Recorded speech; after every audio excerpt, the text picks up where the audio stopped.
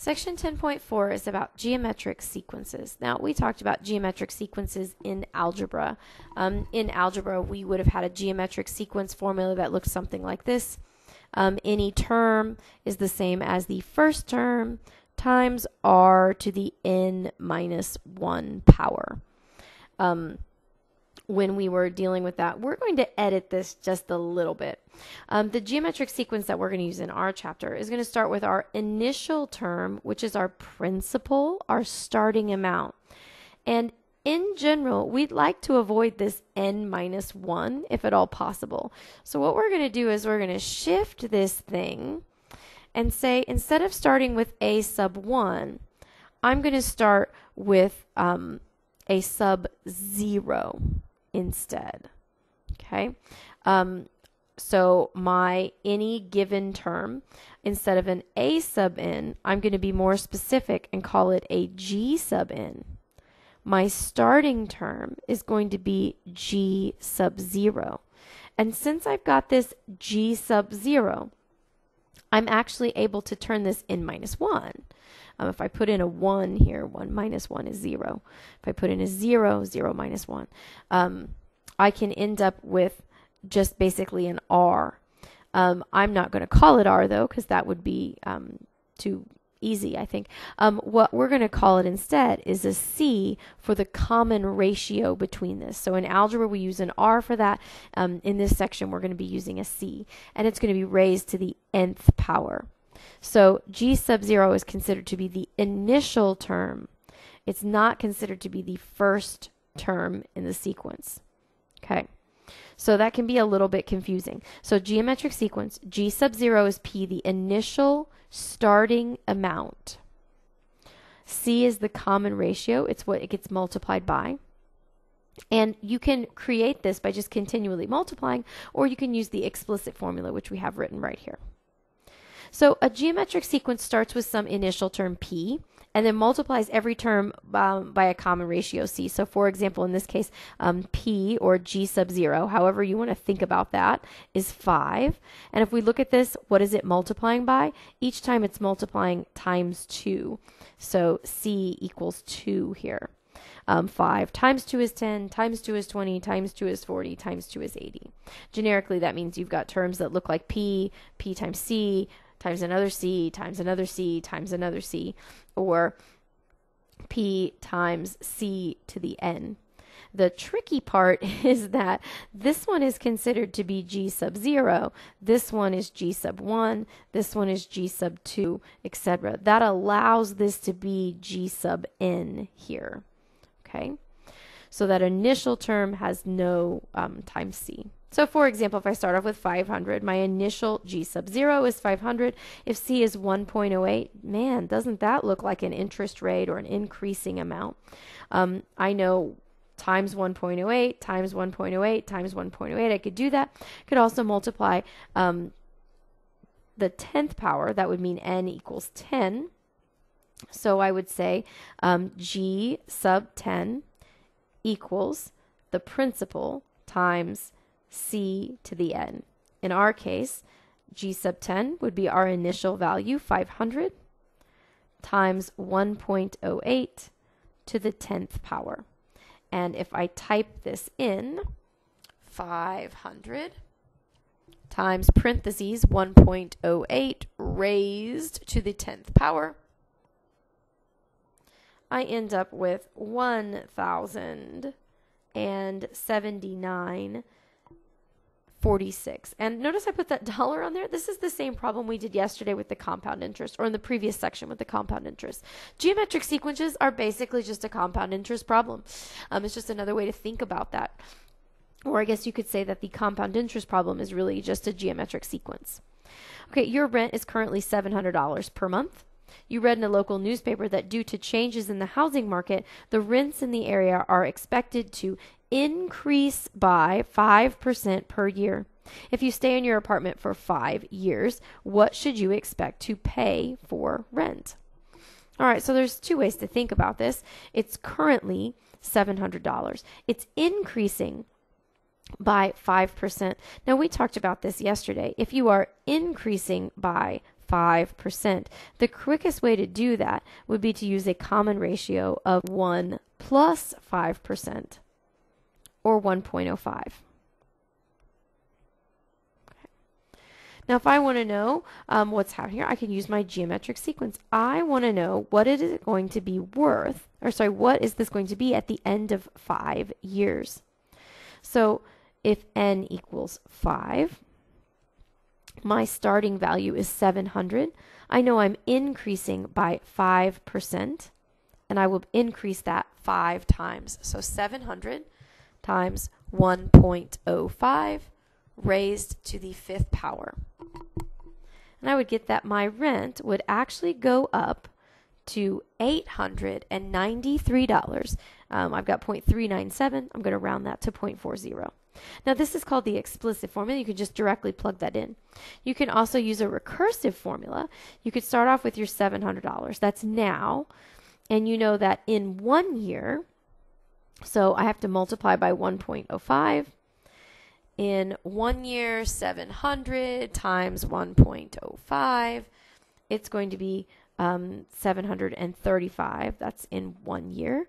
And then if I take 735 times 1.05 times 1.05, I end up with $771.75 at the end of 2 years. And you could continue this pattern out until you got to the 5th year, which would give you that $893.40. I would not recommend the recursive formula unless you really just don't have an idea of how to do it otherwise. You buy a new car for $21,000. On the way home, you hear Dave Ramsey on the radio saying that new cars are a bad purchase because they depreciate or go down in value on average by 18 cents per year, 18% per year. If this is true, what will your car be worth in 6 years? So if you are going down by 18%, that means your multiplier is a decrease. So we would go 1 minus 18%. Or in other words, your excuse me, your multiplier is 0.82. Okay. So we could take our G sub n is P times C to the n.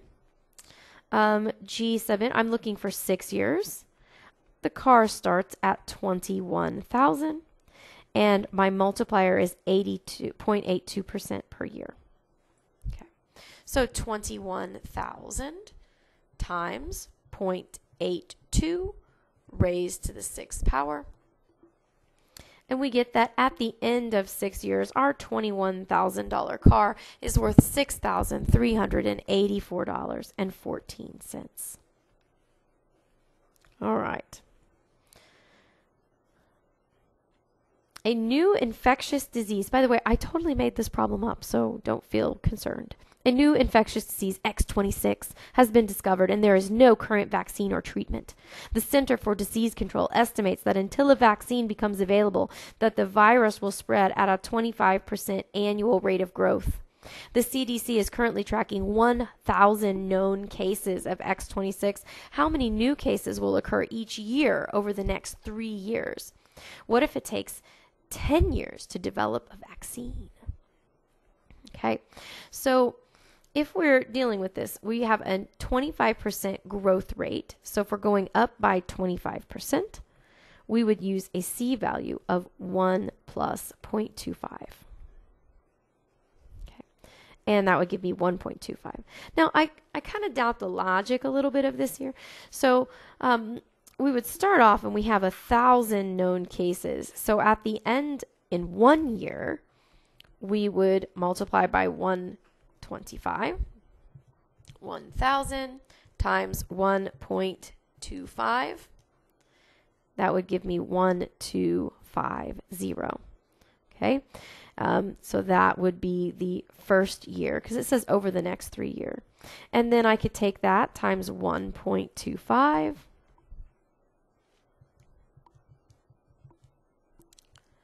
And I end up with 1562.5. That would be the second year. And I could take that times 1.25. and I end up with 1953 and some change for the third year. Okay, so we could use this recursive formula to figure these out. What if it takes 10 years? What are we talking about? So our 1,000 cases, we would multiply by 1.25 10 times. So 1,000 times 1.25 raised to the 10th power.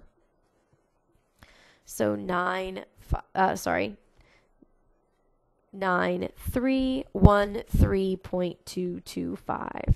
So approximately 9,313 cases are occurring here. Okay. Now you might say, well, what happens if I want to add up all of those? What would the sum be? If you ever want to add up all the numbers, you have something called a series instead of a sequence. To find the sum of a series, we have this formula P times c to the n minus 1 over c minus 1.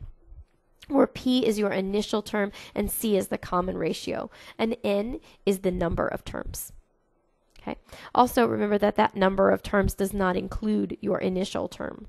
So I could actually add these up. If this was representing a new case every year, we could put these numbers in. Sum. We started with 1,000 cases. We have 1.25 as our C to the 10th power minus 1. Over 1.25 minus 1. Now, hopefully you have a really good calculator. What you're going to need to do is be a friend of the parenthesis. So I would recommend that you use parentheses around the top. Parentheses 1.25 raised to the 10th minus 1, close parentheses, divided by parentheses 1.25 minus 1, close parentheses, and then multiply by that 1,000 that's out in front.